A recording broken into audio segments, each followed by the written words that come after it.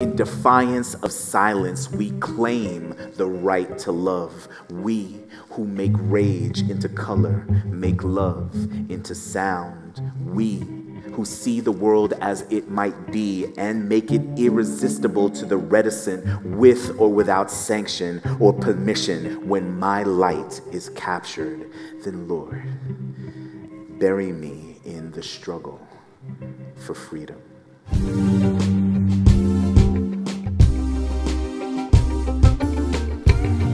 At 6, the kid's face is long, focused down, up against the wall.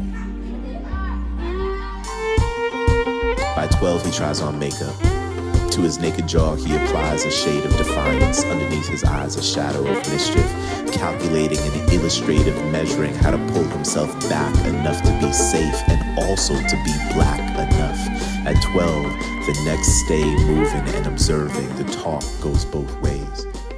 3 reasons why my son's car should not smell like weed, yo.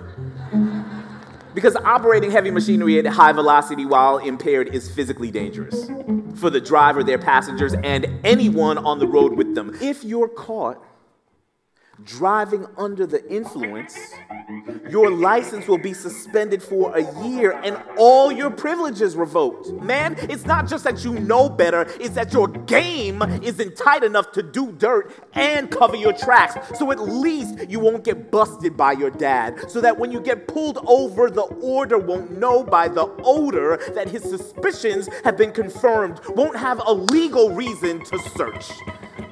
And there were 3. Game, your rights, and your life. But who am I going to complain to? The cops? So I start talking to myself. Free right.